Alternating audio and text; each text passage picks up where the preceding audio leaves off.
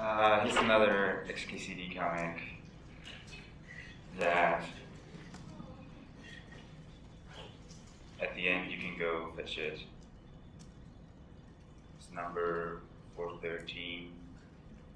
At the end they import Sol. You've seen a lot of just import anti-gravity, import Sol. Later I'll show you something similar. I'm going to import cloud and do cool stuff in the cloud. Okay, so I'm just going to go through some more advanced things in the IPython, well, IPython in general, but specifically the notebook. There should be up on the schedule a link to the notebook that I'm running here, so you could run it along if you want. As I said before, these are 0.13. This is an 0.13 notebook, so you will need 0.13 of the IPython installation. The reason is this is kind of some cool stuff, and cool stuff is usually new stuff. So I'll write down how they can do this. Yeah, maybe I should just, because one of my commands before might have been wrong. So you say en package. It's called installer. This might be why it, I don't know why they do this. This might be why it failed. So you do this and you do IPython. And it should upgrade to 0.13. Yeah. And with the sudo, that's how it works. All right. It not show me that. Okay.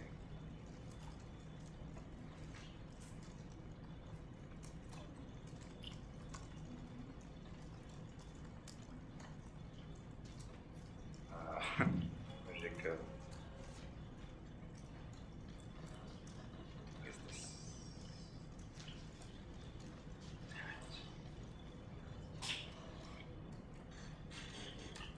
It was in full screen, right? Oh, maybe that's. It's because it treats it like an extra desktop. So it's like in the end. Yeah. Yes. I hate this new stuff. I kind of screwed that up. All right. Damn it. All right. So let's get started. So first of all, I'll just go through a couple of things that you can use for just development stuff, something that makes it easier to get your stuff done. So obviously you've all seen the question mark and the documentation that you get from that. You can also do a double question mark and you get the source, and that can be quite useful if you just want to know what's going on, especially if it's not a built-in function but one of your own function or someone else's.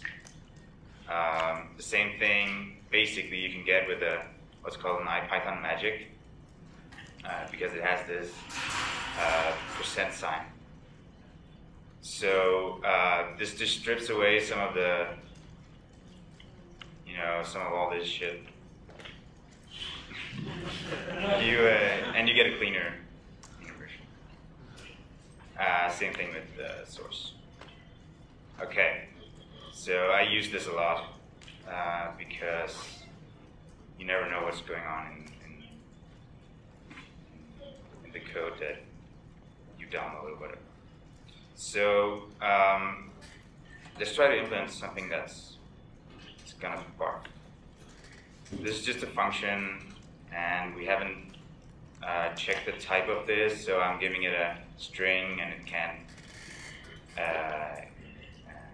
add them. So let's say this was something more complex, and we just want to figure out what's going on. First of all, IPython gives you a lot better. Let me get rid of this. Gives you a lot better view of what's going on with the stack trace. So you get actual arrows pointing to where in your code things are going on. So in this case, we wouldn't need much more to figure out what's going on with the error message. But imagine that we would. So one thing you can do is, this is kind of one thing that I also use a lot is just, you've written some function. Now you might want to use that in another notebook or in a Python script or something. You want to put it in a file. And the idea is you can use the notebook to do all your interactive work. You can use the notebook or IPython in general to just figure out how things work and then use it somewhere else or in the notebook still. So say I want to save this cell to a file. I go through I can write history and other magic, figure out which number this is. So we can see here it's number 8, so I don't really have to do this, but you should still see it. So it gives us an overview of what's been run. In cell number 8, you see the whole function that we wrote and the call to it. We can then say, okay, I want to save this to a file named save function, and I want to save whatever's in cell 8. So go ahead.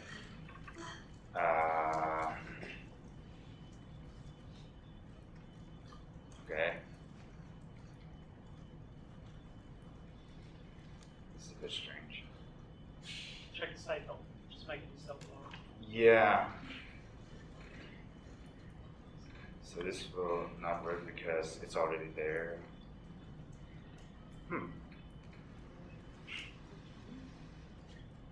it didn't work because we already have one created.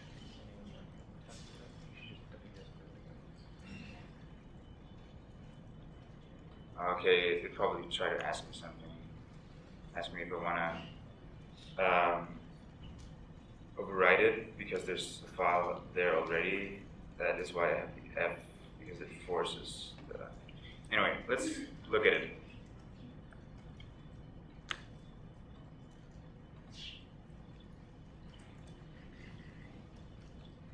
Okay, that's very strange.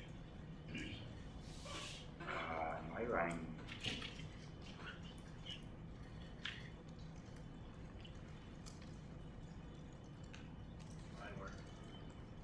Yeah, okay. It does usually work, so... Anyway, if it works for you and you trust me that it will do it, we can use some other magic. This is running something in the shell. I'll just cat the save function to see the hell. Can you import IPython? Just stop with an exclamation. You don't need to stop. Oh yeah, I can also just do this. Yeah. But maybe something's wrong with my Yeah, kernel. import IPython and do IPython under version to see if you're on 13 dev or 14 dev, whatever. Okay, let's try it. It's good that you see this. And what do you say? Yep. Yeah. Whoa! Don't do this!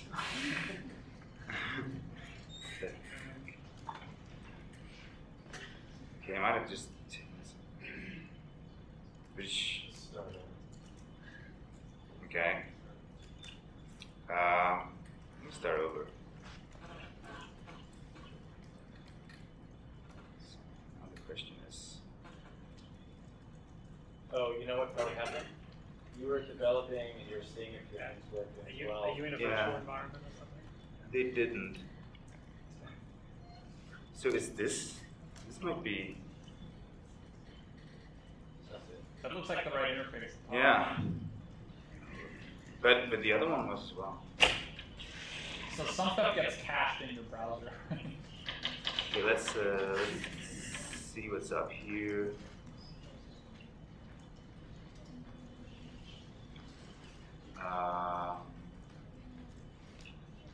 Just want to clear everything.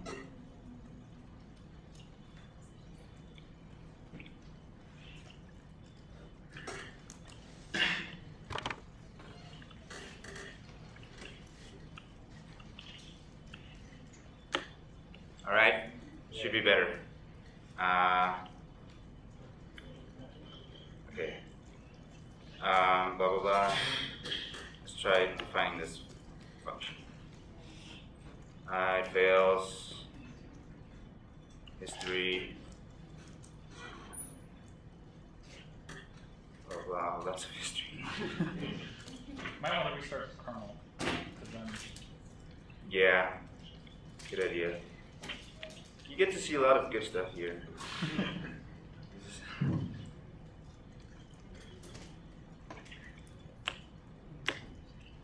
So there'll be less history. Alright, number 1. Save F, yes. Okay, so another thing that you can do here is the magic run. This will run any Python script within IPython. And it's pretty useful for several reasons. You saw the detailed stack trace that you can get out of it, and there's different other things that you can do from here. So you see running it will result in exactly the same thing. So one thing that is not yet in the notebook is the ability to use debugging interactively. And that's because the debugger will ask you about something and the notebook does not support input from the user. So what you can do really easily is run a Qt console. And it will, if you use this magic, it will basically start a Qt console exactly where you are in the notebook. So when you are there, you can actually use the debug. And this magic will just take the last exception that happened and jump right in. So now you're in the debugger, you have kind of the first level of the stack trace. You can go up or down in the stack trace and set breakpoints and all that stuff. I'm not going to go into debugging here, but it's very powerful if you have something more complex. So that's pretty neat, and it kind of hints to the architecture of IPython, where, oh yeah. When you're in the notebook, do you have to use the magic to run the .py file? The run magic? So you have I assume it's magic, it's Yeah. a percent run. Yeah, that's when it's a magic. So do you have that? The percent sign? Yeah. So there's something called auto magic, which will just recognize magic functions without the percent sign, and it's usually turned on. I just do it here to explicitly show you that it's magic. Yeah, so you can usually do it without. I like to do it to just not confuse it with some function or whatever. Yeah, so I was saying the architecture of IPython is built up so that you have these kernels running, and the interfaces, which can be the Qt console, which can be the notebook, which can be just the terminal IPython, are just interfaces on top of that, and they communicate in the background. So that means that even though I'm running this in the notebook, I can just start up a Qt console and do the same stuff. That's pretty helpful. So another thing that you might want to do is some benchmarking. You've written some code and it's very slow. So let's just define some function. Why is this not working? Oh, you have to kill your console. Oh, you're right. I'm in the debugger, so it's waiting for input. And I gotta get out of that and right away continue. So even though there's a kernel running in the background, that is the same. I mean, that shows that it's the same kernel, right? Because it's waiting for input, so it can't do anything else in the other. So let's just run this crazy function, which is basically just summing, square root, and looping, just to get some calculations done. Let's time it. So I'm putting in a million, n is a million, it has to loop over a million. It takes, with the time magic, you get an with the time magic, you get an overview of the time that it takes to run. So this is the CPU time, and the wall time is the actual time that has been spent. So you get some whatever number. So that's very useful if you just want to quickly see how long something is taking. You can also use the time-it magic, which is a bit more elaborate in the benchmark in that it runs your code 3 times, selects the best one. So this should take 10 seconds. What double percent means? Double percent? So usually double percent means that, or I haven't seen any exception. So it means that you run the magic on the entire cell. So these magics are for the lines, for that line in which it's run, and this is for the cell. So I think it's kind of introduced because of the notebook, where you have this cell structure. I'm not sure if you can actually use it outside, but you can test that. I think in the Qt console you can also run cells, but it's just not as built. You see here it runs less than 3.15. All right. What does it mean by one loop? Yeah, it's just this. If I had a for function here, it'll say n loops. So it's just because there's only one thing going on here. It's just It scales the number of loops depending on how long each iteration takes. So if you ran crazy function, yeah, then it says per loop with 100 rather than a just million try as input, you don't even need to call it. So what are you saying? If you just make it 100 rather than a million, and run that cell now. And so you see that it did 1,000 loops by default. So timeit runs many loops in order to get as precise an estimate of the time as possible. But it scales how many loops it does so that you're not waiting around forever. So if you call it with 1,000,000, it wouldn't do 1,000 loops because that would take a time. Yeah, that makes sense. Yeah, so I misunderstood that. Thanks for that. Or what is that? Can you specify that? Yeah, you can probably specify that. Question mark. Okay, so one other thing that's pretty useful if you're beginning to use all these GitHub features where you can have gists and you can have things or code just simply hosted on an HTTP protocol. You can use the load magic to get stuff down from the web. So I just found some random code from Matplotlib. It loads it. Okay, so I had it before as well, now I have 2. It fetches the code and it puts it in a cell by itself, and you can just run it, and it works. So this is a pretty useful way to also share your functions. If you have something that works well, you can simply put it on GitHub and load it from your Python notebook. So let me go on to some sections about integration of other languages. So even though Python is great, you probably all use lots of other stuff, and in particular, some of you might have used R, some of you might have used Octave or MATLAB.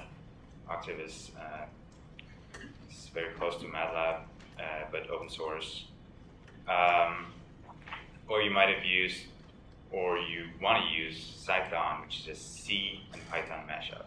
I'll go over this in more detail. You can also use command line and Ruby and other things, basically everything that you can run from a command line. And it kind of,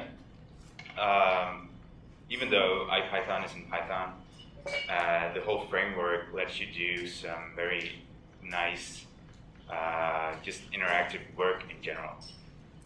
So, and the thing that's kind of binding it together is Python and the IPython architecture. So what you need to do here is, of course, you need to have R installed and RPy2, which is the binding from Python to R. So this makes it possible to pass along variables from Python to R and back again, and it's really useful for if you have some legacy code in R you just want to run within your current work. So let's try it. We define some range of numbers. We define some linear function on those numbers. We now run an R cell. So this is basically the magic that tells you the cell will be in R. It tells the R interpreter that it should, or it passes along the variables capital X and Y, and as input, and as output it should give another variable. So what we do in here is some R stuff. We make a linear model on this data, and we try to see how well it fits. And obviously this is a pretty easy problem, so it should fit pretty well. And we get even our plots are plotted inline in the notebook, and that's a pretty impressive thing. So what we did here was define this xy clef in the R code, and we specified that was to be exported again into Python, and we can simply try to print it, and we get the coefficients of our linear function, which is found in R. Octave, you can try this if you have Octave. I don't, and I couldn't get it installed, so I have a screenshot. And that's also a nice thing about the notebook. You can just insert images. You can't get your code to run. So here's an example where inline plots is working as well. You have the nice 3D plotting Matplot or Octave. MATLAB. So let's go on and talk a bit about Python. So you might not have heard about it. It's a project that tries to make it easier to optimize your code. So what you usually do if you're working in Python is that, and you have something that's slow, because you might have some nested loops or something, and that's slow in Python. You want to do it, you want to write it in Fortran or C or whatever you used to write in for efficiency. But that's not always as easy. Python is kind of a project that tries to make this easy.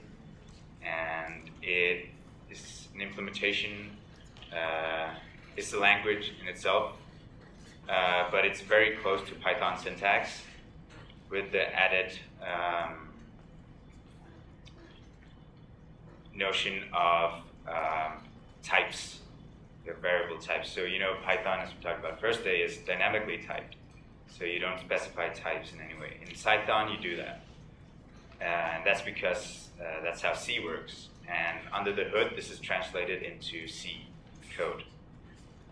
So if we load the Python magic, we can simply go ahead and write Python cell. And there's some boilerplate, it's pretty minimal. And basically you just write def, as you would in Python. This means that it will be a function callable from Python. And I've basically just taken the example from above, where we just did some looping and some summing, and I just put in some types. So we need a large integer n, possibly. We do a C definition in front of new variables, but otherwise it's exactly the same. We have a long integer I, and we loop with a while loop, and we can basically use Python syntax exactly in most of the cases. I mean, this whole thing is valid Python. So you just do some extra initialization, and we can define this function, and we can now try to time this. And you see, we got, what did we get before for 10 to the 6th? That was something like 3 seconds. So we just optimized our code by a factor of 20, 30, just by putting in some stuff. So Cython is really cool. And what the IPython notebook does is make it possible to simply put it in your cell and call it right away. So yeah, that's pretty amazing. And I am using it a lot, and I'm gonna use it a lot in the future, and a year or two. So yeah. You mentioned earlier that you can compile your Python code. If you did so with a loop like that, would it be just as fast as the C code, or would it be still? No. So compiling your Python code won't make it a lot faster. It just doesn't have to compile it. So what's going on when you run a Python program is that it goes into your source code and it compiles it into some representation that the underlying Python executor understands. And that's basically just a step that you remove. So it's faster to load it, but running it is the same. So why is this faster? So yeah, so this is actual C code. Behind the hoods, this is translated into C code. This Cython language knows how to write C from Cython. So it does that, it compiles the C code and runs that. And it creates all the bindings that you have from Python, that you need to do from Python to C, which can be a hassle if you've ever tried that. But this just works. Did it answer? I was wondering why it's faster in C. Well, C is just a lot faster. So C is a lower level language. So it kind of lives closer to the hardware of the computer, and it's much faster. But it doesn't have all the nice dynamically typing and other interactive stuff that Python has. Yeah. When I run the line time crazy function Cython, I get a math domain error. Okay. I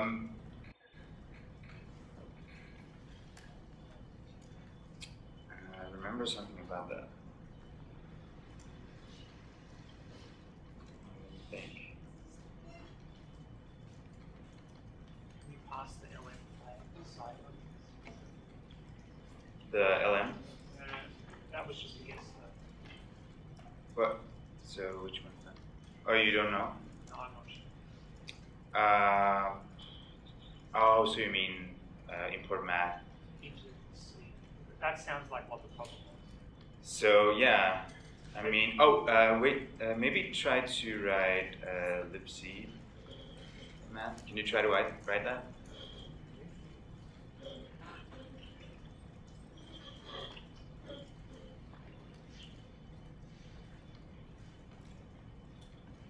This won't work for me, I think. Yeah, but I've seen it somewhere. Well, we'll try to debug that. Yeah. We can talk about it. Okay. So yeah. Any other questions? Yeah. So maybe I don't understand it right, but is IPython limited to then the notebook in terms of running stuff faster, or can you actually integrate that? So once again, Python here is a cell magic, which means it works well with the notebook because it has cells. I think we should just try it by this time.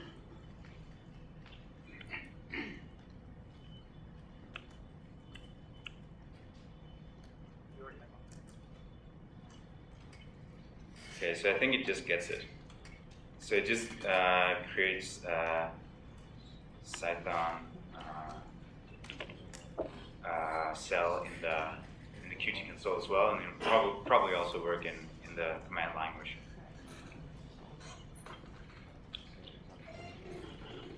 I think maybe people are curious of how you would use that in a script, a Python script. We're working well outside of the IPython. Yes. So it's a bit trickier. You can very easily, from Python import Python, and you can kind of write the whole file is then just a Python file and looks like Python. You can basically also leave out these type declarations, and it'll be perfectly fine with that, but it won't be optimized in the way. So you can actually kind of write everything in Python and just pretend that it's a Python file, but it is a Python file, and you run that instead. I'd recommend you to go to the Python website and see instructions on how to put it in your scripts and run scripts. So I've basically been waiting for something like this because it takes all of that out of it. You can just do it inside the notebook. Any more questions? Okay, so command line. You've seen this before. Again, the double $sign runs this as it was a bash script behind the scenes. I do some ls, I do a git status. And yeah, it just works. Gives you a list of the output. So you can do fun stuff with that if you use ls, for example. You can loop over the files that you have in your directory. All right. Next thing is Ruby. I personally have been doing a lot of Ruby in the past, and it's a very, very nice language as well. I don't know if we're allowed to like other dynamically typed languages. We don't like Danish. Sure. Yeah. So I was pretty pleased that this was being integrated into the notebook as well, and you can see. We do that in Python too. Oh yeah, but not this. It is being done in Python. Well, yeah. Anyway, in case some of you have done some of that, you can use that. Usually in a Python script, it wouldn't make much sense to include Ruby, but shows you the power of the notebook. Can you call Python from Ruby? I was wondering if you could execute Python within Ruby within the IPython notebook. Well, so this is basically. That's a good. Let's try it. Excellent work. This is why we're doing it live, so we can do all this. Okay, we're gonna do Ruby. It's like. What do the docs say? The doc says you can't do it recursively, or I don't know. So how do we call something in the command line? Okay, that's your job to do. I'll work it out. Homework. See how deep you can go in recursively. Let's talk about parallelization. So you've optimized your code as well as possible. Now you really need to parallelize it. So the IPython just IPython in general has this complete framework for parallelization. And what you basically do is, so I anticipate this, okay, this works. Anyway, let me go back to the dashboard here. If you're running point 13, you have this clusters tab. Okay, I can't see. All right, you have the clusters tab. You can go in and you just type, I want to have 4 engines. And of course, bear in mind, this is running locally, so you should choose the number of cores that is on your machine. Yeah? How did you get the cluster tab? Yes. So in the dashboard, when IPython notebook starts, you get this dashboard, and there's the clusters tab there. You can get to it from your notebook by using File and Open. Give you the dashboard. So when you're in here and you say, okay, I might be able to do 4 cores in my MacBook Air. You just start it and it's running.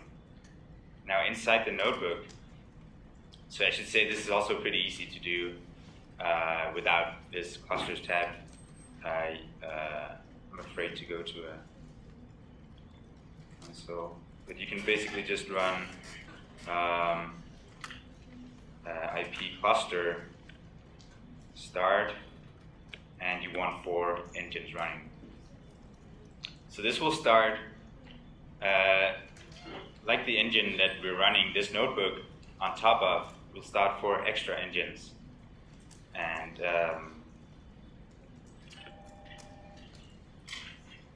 we then import the parallel client, which is the base class, that base object that handles parallelization. So I'm going to import that. I'm going to figure out how many cores do we have. I'm going to define a cluster variable, which is just all of the cores. And I'm going to set it to be in blocking mode. I'll tell you more about this. But let's see what happens. So I printed 4 cores, just picked up on what I've started. And I now have something called a direct view, which is my cluster. So on this view, you can call functions. So first thing to do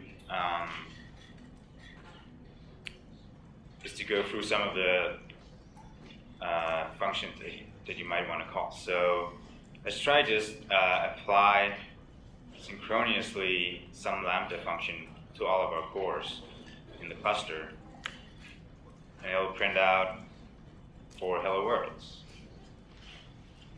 Now we can also do this asynchronously. That means that it will spawn off this function on the engines and return right away, so you can do other stuff in your notebook.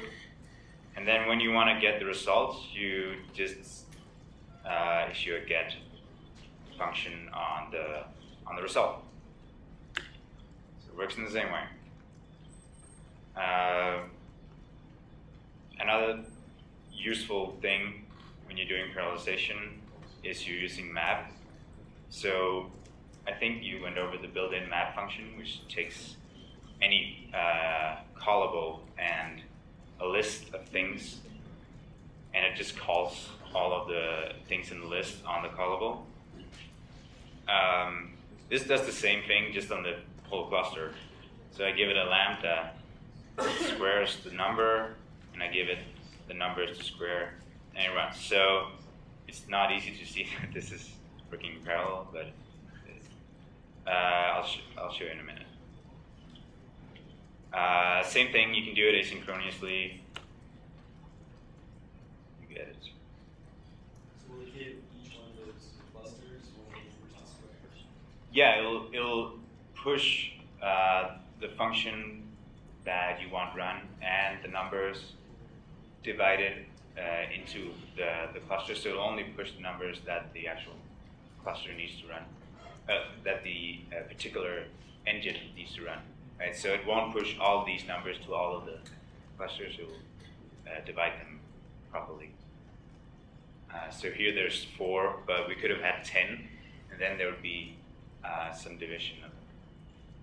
Is synchronous blocking? Sorry? Is apply state that blocking? Yes. And get is blocking, but async isn't? Yes. So when you're running something in asynchronous mode, it'll just return. But at some point, you might want to just wait for the result once you've finished doing whatever else you're doing in the background or in the foreground. And you just call get, and that will wait as if it was a synchronous call. Okay, so in IPython, we've shown you a lot of magic, and there's also magics that are specific to parallelization. So one is the px for parallel execution, and you see the single percent sign. We just want to run this line on all the engines. So this magic does all of the things that I've done up here. It just calls applies, but it also formats the output and tells you what each of the clusters have output. So next thing is the cell magic, parallel execution. What I'm going to do here is just use the PyLab magic, which makes all the engines also PyLab engines. Same thing as my primary engine, so that I have that available for the next cells. So we see here there's some output. So this is a nice way to view what the cells have output. It'll make sure that it's in the right order and stuff like that. If you've worked with parallel programming before, you can have all sorts of nasty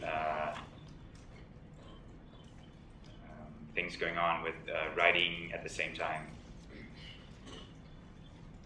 So what it does is just say, okay, welcome to Python for all of them. Now we can run something a bit more, or we can define our function again. We don't really have to do this. We can just go up to the cell where we had our function, and we could put the px on top and run the cell again. So that's one of the things about the notebook. You can go back and forth, go up again, do some stuff again if you need to. And this time, so the px magics were defined once we loaded our parallel client here. So they weren't available before. Now that we run it, they will be available, but you can also go back up. Now that it's in memory, it doesn't matter if it was before that call or after. But we've just put it in here again. Now, some of you might have used MPI, things like that for parallelization. That's kind of the canonical way to do parallelization on supercomputing clusters. There you have the concept of scattering and gathering. So you're scattering some data out to your out to the machines, and you make them available for that machine. So in the cluster, we have the same notion of scatter. If we want some variable scattered out onto the cluster, we can just do it in this way. And now with start, so what we did was define a variable start on each of the clusters, each of the engines in the cluster. And now with that available, we can just on each engine run another function that is what we've just defined here. And we can now run only a fourth of the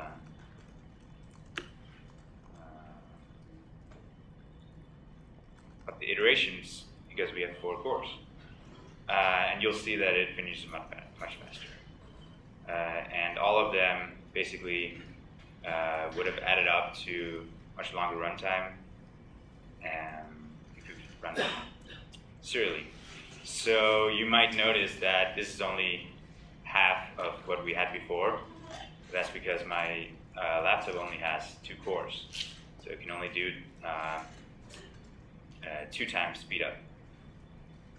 But you can still define clusters that have 10 engines, and it'll still work. It's just it's just processes in the operating system. It doesn't matter if it matches the amount of cores, but obviously, if you actually do calculations, you'll see that it only has the speed of the amount of cores that you actually have. So after that, we can then, if you notice, we've defined a variable called result on each core. We now gather that back into the front end, and we get the same stupid number. Question. Yeah. Can I, instead of one value, can I send a list of 4 values? So, for example, each core starts from different start. That's exactly what I did, actually. Ah, right. So I say the step is a million divided by 4, and I have a list from 0 to 4. So the first number will be 0, the next will be a million divided by 4, and so on. So I had to do that in order to get the same number. But yeah. Let me see. All right. So I should say at this point that starting this cluster running locally is just the beginning. What you can do with IPython is define other profiles, and these profiles might point to an IPython cluster that's running anywhere. So you can have it running on some computer that's available to you with some more computing power. And you can simply, in this interface, go in and say, I want to start 32 cores on that machine right now. And it'll be available in exactly the same way as I've just done locally. So you need to be able to, of course, you need to have the machinery to do that, and you need to have access to that server, and you need to set up the profile. And that can be a bit difficult, but once you've done it, it's really easy. And I suspect that it'll be even easier in the future. This is a pretty new functionality. So one thing that we can do in the meantime, while it's not that easy, is to use some very excellent services. So one thing I want to show you is something called PyCloud. Let me see if I can go to the front page. Oh, okay. Okay, PyCloud. So this is not, I'm not getting bought by them or something, but this is really a useful tool. I'll show you why. If you want to, in the breakout session, you can actually try to play with this. They come with plenty of free computing each month, so you can easily try it out for free. What PyCloud does is it has a lot of Amazon instances running. So Amazon is kind of the canonical cloud computing service provider, right? So you've probably heard of it, and you can start infinite amounts of computers and do lots of stuff. What you, for example, could do was buy some Amazon instance that is that has a lot of computing power, and you can start an IPython cluster on there and run your stuff through that. But you'd have to make sure that you stop that instance again, because Amazon bills you by the hour of usage. So what PyCloud has done is say, okay, we want to make it easy for Python developers to use the cloud without doing all this. So they've kind of just started lots of instances, and you then submit calls to functions on their cloud, and they will handle it. They'll just run your function, put it in a queue, run your function on one of their instances, and return the result. And you're billed by the millisecond. So it only uses as much time as you. It only bills you for the time that you actually use. So let's try to define a problem and see how it works. So a very typical example of parallelization is calculating pi using kind of a Monte Carlo technique, where you just sample random numbers in a square, in the unit square, and you see how many of those were in a circle, and the ratio of the area of the square to the circle has a relation to pi. So what you can do is, it's a pretty stupid way to calculate pi. This is not how you calculate pi with a lot of digits, and you'll see why, but it's a very good example of how to parallelize, because it's so trivially parallelized. You can do the same problem, and because you're using random numbers, you just generate lots of points, and all the points, doesn't matter which engine they're generated on, they'll be worth the same. So let's try to define that. So what I'm going to do is define two functions. I have a sample circle function that basically just takes the number of samples that you want. It generates a random number n times, or a random point in the unit circle, unit square, and it checks if it's inside the circle. So if the radius is less than 1, it is accepted, right? So we just increment the number of samples in the circle, call them. So the brute force pi function is sample all these circles, then pi will be equal to 4 times that number divided by the total number. So the total number is kind of a measure of the area of the square, and m is a measure of the area of the circle. And of course, the more points you get, the finer the line you will be able to define. The finer, the better you'll be able to estimate the area. So this is how you do this. So let me. This is too much. Let me try to see.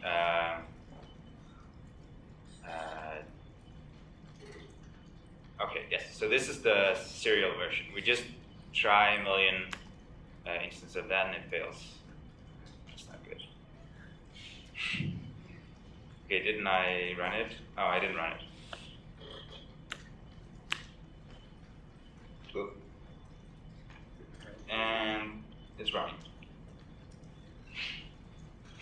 So this will take a little time. Okay, so we use the time function here, and it took 11 seconds. This is our estimate of pi, which sucks. But Investor in Indiana. yeah, it's good enough for physicists. So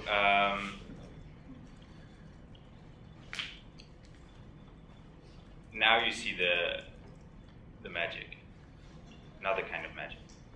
So I should say this actually has nothing to do with IPython. So you can run it in your script just as easily, whatever you do. But we just import cloud, right? We want to run it in the cloud. So anyone can do that? You don't have to set up an account? You set up an account on the PyCloud. Okay.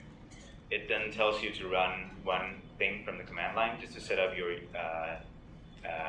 authentication stuff.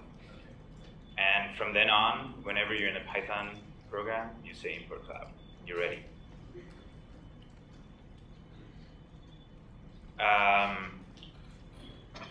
Okay, now let's try to do this thing in the cloud.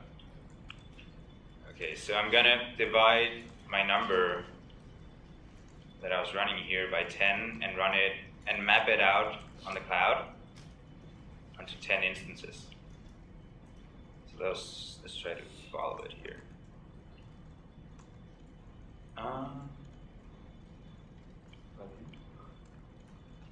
Okay, jobs. So you see I've run a lot of jobs here. Let's try it. So now it's actually spinning up. Oh, I should have been faster. Okay, it's done. So what you saw was this thing, when I reloaded, was already done. But the notebook updated slightly later, so it had to download the result. Right? It's just color numbers. Now, oh, wait a sec.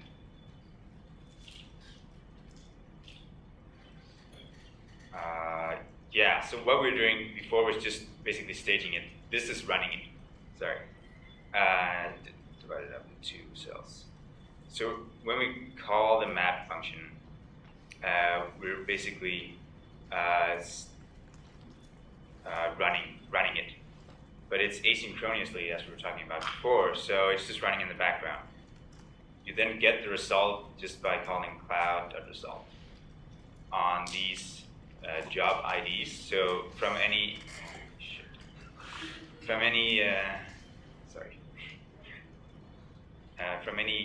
call to the cloud, you get a job ID or a list of job IDs. We should try to print that. So this is a range from this job ID to that job ID because we started 10 instances. We just call cloud result on that, and that will wait for the result. And we timed that. So we should run it again. You want to run it with a larger n? Yeah, we'll do that in a second.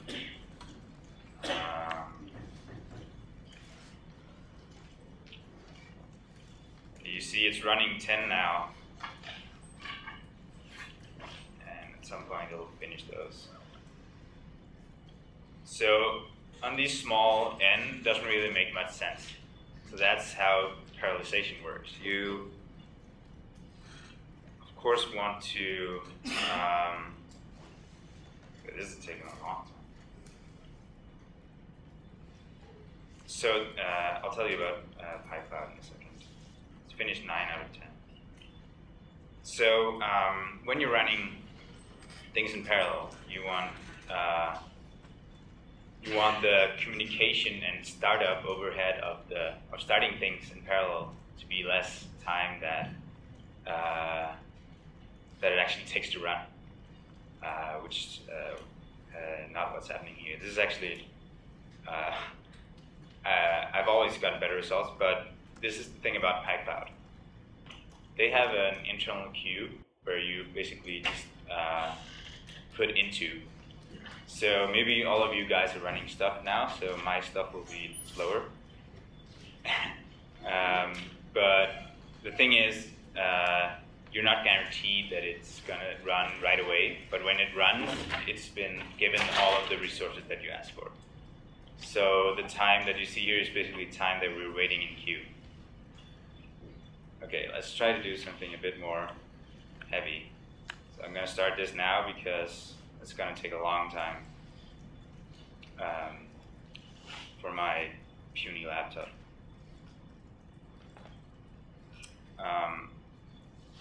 And while I do that, I should probably show you the notebook cloud. So another service that's kind of, there's a lot of services coming to life because things are not at this moment as easy as they should be. So a service like this is kind of we will spin up an Amazon instance for you with the IPython notebook interface running. So imagine that you're all having problems with running the notebook, or you just want something and you want to run it from your iPad. You can go here, you can spin up any instance of Amazon, and in fact we should just do it. So this requires that you have an Amazon account, an EC2 account, and you will be you'll be charged by the hour. If you sign up for Amazon right now, there's a free tier that's big, so you won't pay them until you use it for lots of computation. But let's spawn up an instance here. I'm choosing the micro because it's the cheapest. Okay, still trying to calculate pi.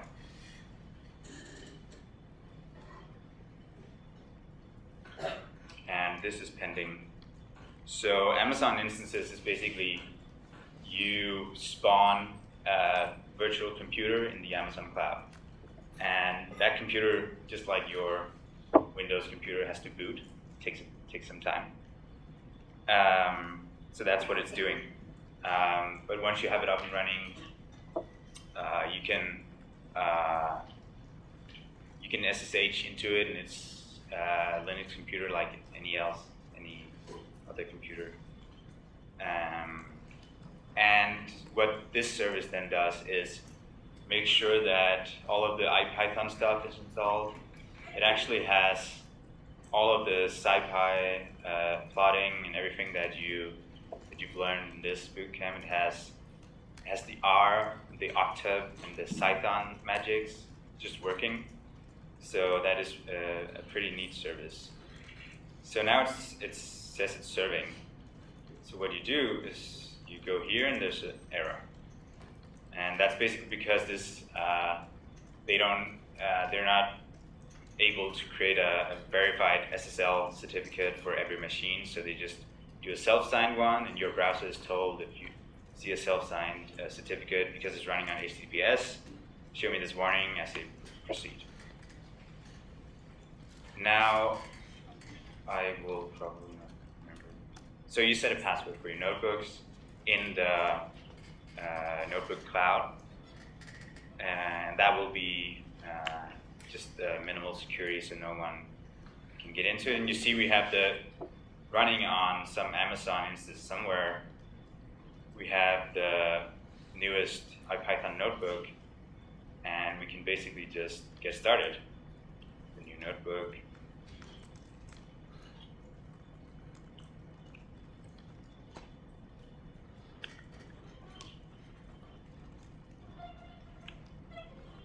It just works. So let's close this. You also have the clusters thing here. If this was a larger instance, this is a micro instance, so there's only one core. You can select instances on Amazon with basically as many cores as you want. And there's one called Death Star, which is, I think, 64 cores. You just start whatever you want. Boom. And you can now run your notebook, export it from your local notebook, run it here. I spent some time yesterday and I was frustrated that these guys didn't just take it one step further and provided you with a cluster that you can connect your local notebook to. That would make a lot of sense, but they didn't, and you can't do it because you can't SSH into these machines, but you can run the notebook from here. You can just export your local notebook if you want.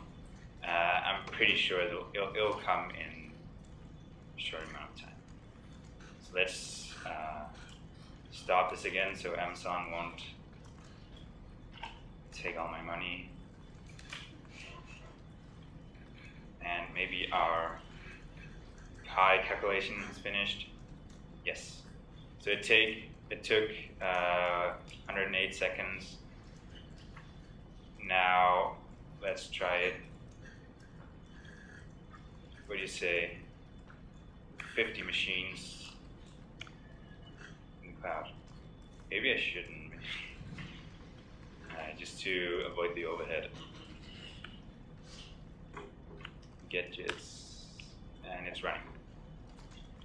Now we're back to the PyCloud sample. We see there's 20 jobs being in queue. So let's hope that the queue is not too bad at this point.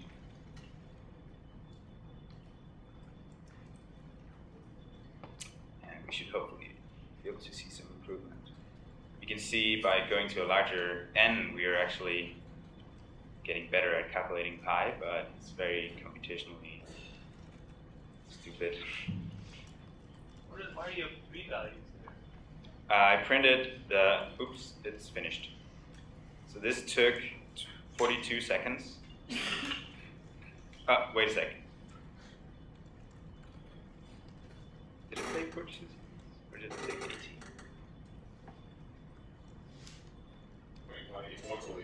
Oh, 0.18, yeah, that makes not 18.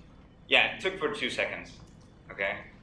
Now let's do something that we can't even do on our local machine. It'll take forever. Did you execute that stuff? No, I'm just gonna, okay. Why don't we just run on 100? Say go for it. So what we'll do here is we're running 10 million on each of the 100 instances. Let's see if it's faster. It'll definitely be a better approximation of pi. So did you ask? Yeah, I printed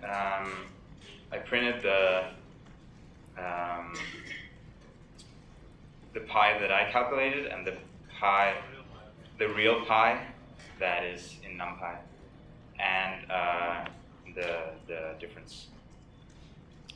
Let's get a handle of precision. Let's go to PyCloud to see if something's going on. Okay, so it's running 68 of my 100 machines, and we'll finish at some point. This would have taken an hour to run on my laptop, or more.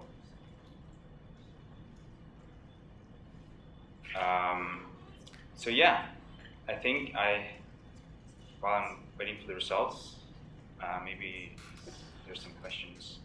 Yeah? So what is the good strategy for this parallelization? You mentioned that C code runs much faster than Okay, it's done, and sorry. Right now, for example, we are basically using computational power in vain because we're using Python unoptimized code. Yes. So what's the good strategy for like a bigger project? Yeah. So that's a very good question. And what I didn't tell you here, but you'll see in the breakout session, is that the magic that we're running, so for example, where are we at? Okay, up here. The Python magic, nothing stops you from defining this cell in parallel. So basically you can go ahead and you can put C code on all of your cores, and you can have Python, the glue, to kind of handle all that, and IPython, and it just works because it's just IPython running on all of the cores. And imagine you start this on a 64-core machine, and you can just put some of the functions that are critical for your calculation, you write them in C, or critical for the performance, you write them in Python. It just works as you would expect. And that is one of the one of the things if you get to it in the breakout session.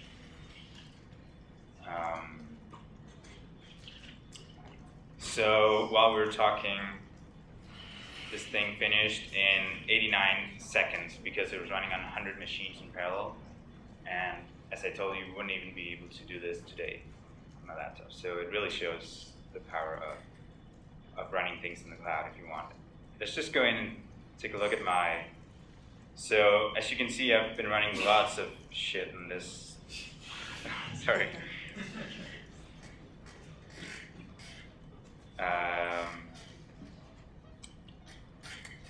On this service, they give me 20 hours of computing for free every month. And at this point, I'm at 1 hour. You just opened it yesterday? No, I've had it for a couple of weeks and used it once in a while to do crazy things like this. It's at 1 hour. But it's 1 hour and lasts 24 hours. Oh, that's true. Okay. Yeah. So how do I see? Okay. They don't know what you know. Uh-oh. No, but it won't be more than double that. So it's you have to run a lot of code to reach the limit. Any more questions? So you get charged from them, you get charged for that, what exists there on the CPU time there, like a money They or charge you for everything. Oh, For pushing data over, for pulling data back. Oh, yeah. So go to PyCloud and read about it. They're actually pretty open about what they do, and yeah. So the idea is that's why there's such a large decimal number, and you can also see the interface is kind of new.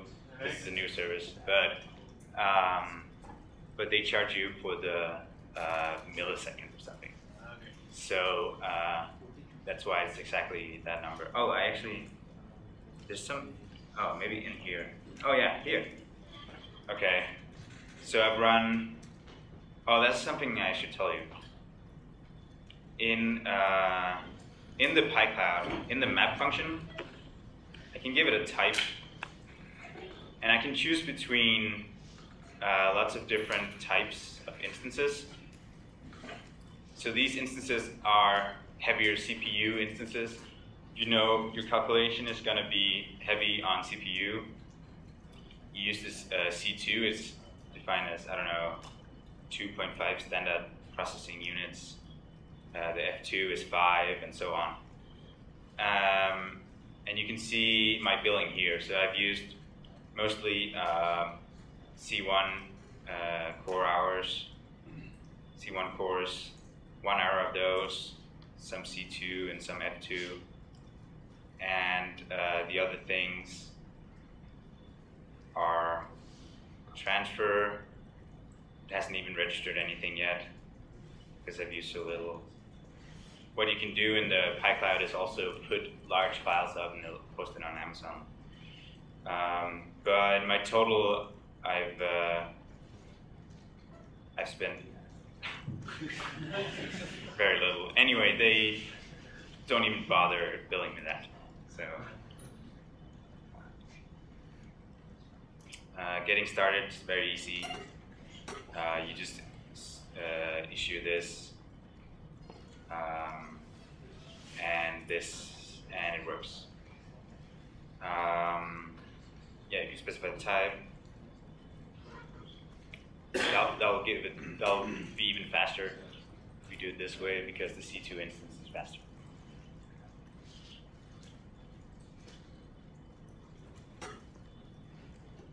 Okay, so I think the breakout session is on the web as well, which will also be a version 3 notebook. So please upgrade if you're still on version 0.12, and otherwise it's hard. I spent a lot of time yesterday trying to make it work on version 2. All of the magics and stuff has been much improved in this. All the parallelization has been much improved in the new versions. And here is the correct commands. You might want to put a sudo in front of if you're still struggling with it. Otherwise, come and ask. What is nthought? Nthought is a company based in Austin, Texas. And one of the things they do is they package up all of these packages into a single distribution so that you're not just installing Python itself, because that's kind of with most distributions these days of OSs, but all the other things on top of that. And they try to deal with all the cross-platform issues. And as we've seen, like some of the sort of outside codes don't always work on all machines. But they also do consulting, and they even run bootcamps and things like that. They charge $1,000 a day per person. So you guys did pretty well. Take donations later on. Yeah, they're one of the biggest supporters also of open source Python efforts. So they actually fund development of various core packages that need basically to be better. Yeah, and they're sort of essentially friends of Python. Is it better to install an nthought distribution or to install stuff on your own? I mean, I think nthought is, for almost everybody, is good enough. And then what it's also installing is other installers. So this is one type of installer. There's something called pip. There's something called easy install. If you need a third-party package that isn't part of the nthought distribution, now it's pretty trivial. We haven't told you how to do that. Yeah. What's the relation between the kernel and the engines? The kernel and the engines?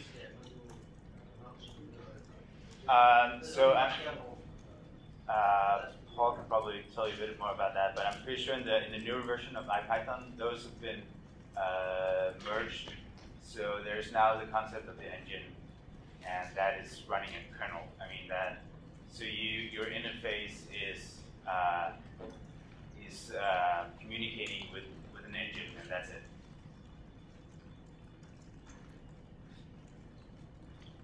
Something I just noticed is that in the cloud module there's a cloud start simulator, and you can use that to run a simulation locally without having the account.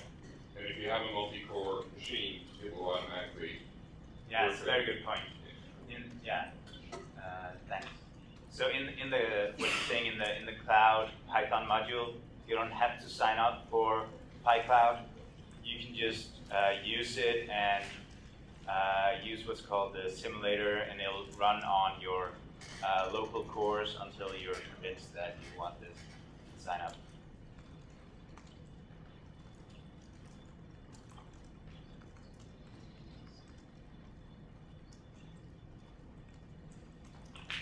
Another question, sir. Yep. Is there any way to uninstall this nthought distribution? No, the way Why? I'm asking because I'm now on the academic license, which I'm supposed to delete tomorrow. Oh. No, it's okay. I got an email from nthought that you were running this bootcamp. They said it was fine if everybody takes the bootcamp out of that distribution. But nevertheless, is there an easy way? Are you running on Mac? Yeah. So there isn't a single Mac uninstaller, but most of the stuff is in a single directory. So if you are in that directory, the full answer is found by Googling what you're looking for. And I believe they installed an uninstaller. Yeah, they have a. Oh, really? There should be an uninstaller. It's just remove dash etd dash whatever version you're on. Okay. You just rm slash. No, sorry, the word remove. Yeah. I'll show you. I'm sure Google will tell you in a second.